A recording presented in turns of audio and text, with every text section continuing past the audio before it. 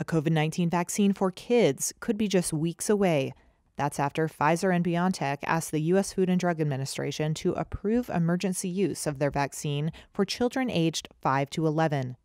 White House COVID-19 response coordinator Jeffrey Zients told CNN the vaccine for young children could be ready to roll as early as November.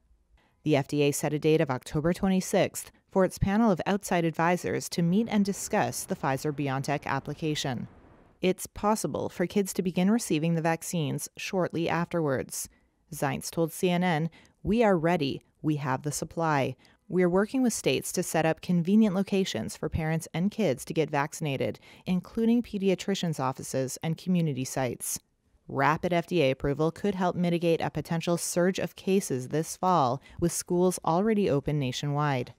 Children currently make up about 27% of all U.S. coronavirus cases and an increasing percentage of hospitalizations, according to the American Academy of Pediatrics.